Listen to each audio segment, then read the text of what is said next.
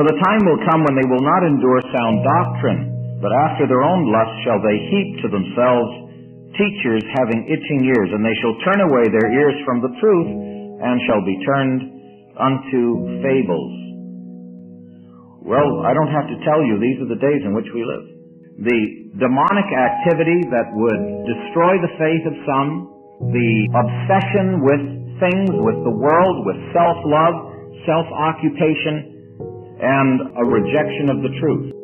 The word that's used here for turn away, someone has written, it's like a windmill whose owner has turned the vane so it will not catch the wind. It's a conscious choice to reject the truth of God.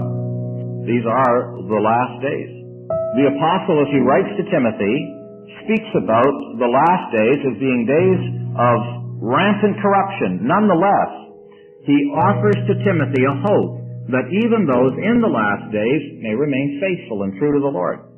To purge ourselves. Now, at the beginning of the church age, when Paul writes to the Corinthians, he says, you purge out the leaven. It was a corporate act of purging out that which corrupted. But now, the corruption is so pervasive that the apostle doesn't call us so much to try and repair all of the damage that has been done, but at least to take responsibility for our own lives and to purge ourselves from the corrupting influence that we find all around us. Of course, what the burden of Paul's heart is all the way through these letters to Timothy and Titus is that the truth of God, the doctrine he calls it, is healthful, wholesome, health-producing. You are what you eat, he says to Timothy. And if you feed on the Word of God, lay hold of its truth, allow it to have its effect in your life, you will be preserved from the corruption and the evil that is all around you. As the world gets darker, the light of the believer ought to shine all the brighter. We say, well, it's tougher here now for Christians to live the Christian life.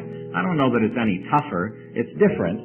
It's difficult. It always has been difficult. But today, in some ways, it ought to be easier to shine for the Lord Jesus because the contrast is so obvious between someone who is honestly seeking to live for the Lord and the darkening scene around us. In these last days, it is important for us to keep our focus on the Lord Jesus.